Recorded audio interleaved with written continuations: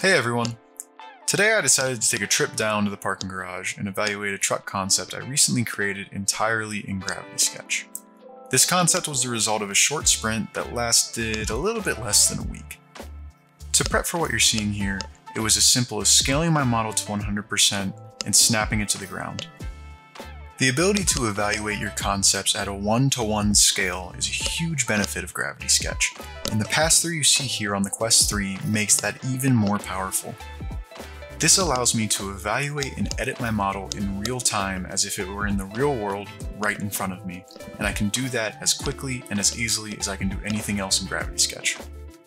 You'll also notice I'm using the new gloss shader, and that there are now active cast shadows in this untethered version of Gravity Sketch, which are just a few of the huge improvements released today as part of our 6.1 update. If you haven't had the chance, definitely go check it out.